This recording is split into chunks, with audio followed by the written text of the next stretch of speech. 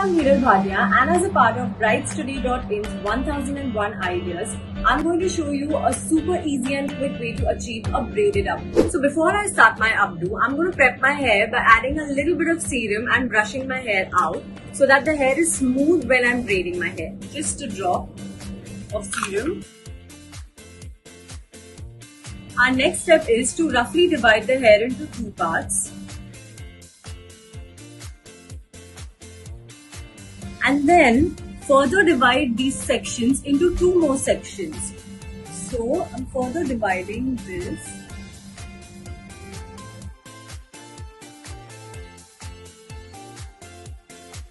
So I'm done with the back and I've isolated it out. Now time for the front. So I'm going to leave my fringe. This is optional. If you don't have a fringe, you can just leave a couple of strands in the front just to add some softness in the front. If I want, I can always pull it out in the end. And this is my natural parting, so I'm not going to try and oppose it. I'm going to let it just be. This is how my fringe falls. However, this parting I'm going to clear. So my fringe, I'm going to let it be natural. I am going to just make a clean parting.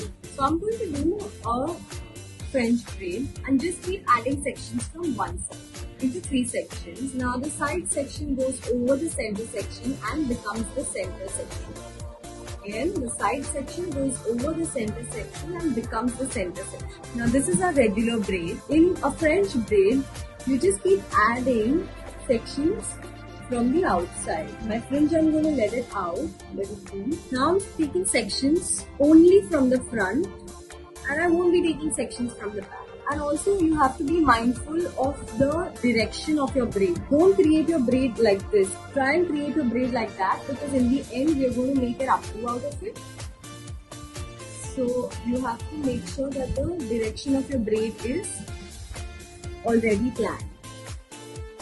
Your hand position will change if you want the position of your braid to change. If you were making a braid here, your hand would be here. If you are making a braid at the back, hand position should also change. That's a very tiny section. I'm just going to gently back on there. So my one side is complete. My time for the other side. Now time to make our fourth braid. So again, divide this into three parts. The side section becomes center. Keep adding sections and being mindful of the angle. And when I'm finishing my braid, I am going at the back slightly. So now there, I'm done with my 4 braids, 2 in the front and 2 at the back. So now time for us to slightly open the braid out. Just pull the sides. Literally just pinching a couple of sections. You don't hold the entire section. Now happy with the back. Now time for the front. If you are somebody who like slightly sleeker updos, don't open these too much. We are just going to place it nicely like this. However, I like a little softness around, so I'm just going to these front sections, hold the braid and just slightly pull the front sections out. Now once I'm done with the front, now the back sections, pull it out like this. Once I'm done loosening out the braid that I'm happy with it, just gently braid out. Also one more tip here, if you are somebody who has a weak hairline like mine, so I'm just going to fill it in, taking an eyebrow filler and with a brush, just fill it in.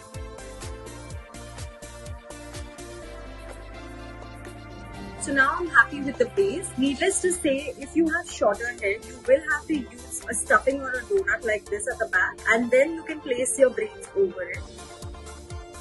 So now I'm done with one side. Once I'm done placing it, now I'm going to slightly more loosen it out. Now time for the other side.